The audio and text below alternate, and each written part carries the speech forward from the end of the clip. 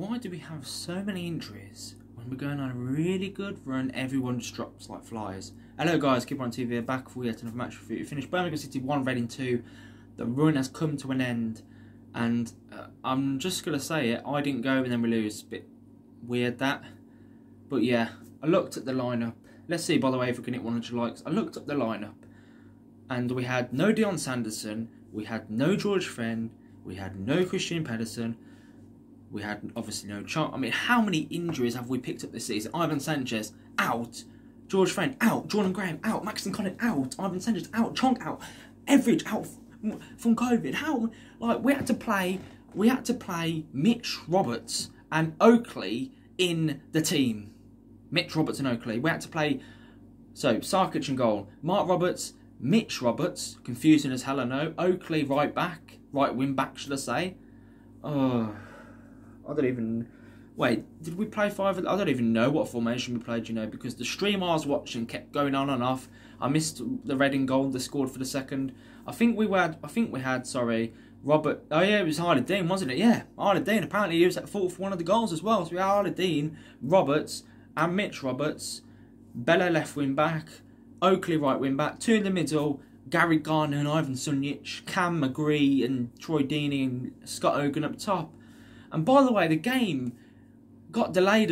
This day has just been horrible. The game got delayed because the turnstiles didn't work. This club is just banter at times, complete banter. How can that even, like, that could only happen to us?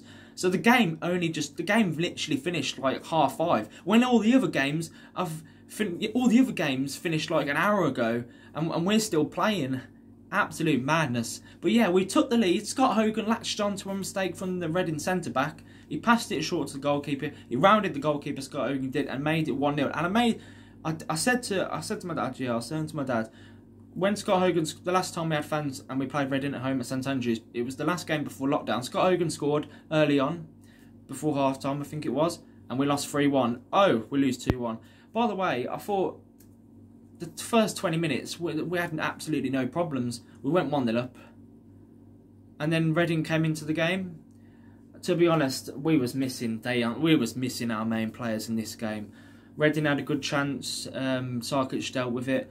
Reading, you know, they should have scored before they did. To be honest, I mean, I'm so gutted that we lost as well at home. I'm just at, what the hell's that? I'm so gutted. Went 1-0 up, and it was half time. Sarkic did well. It was a ball over the top from one of their centre backs, and Sarkic did well to you know, get onto it.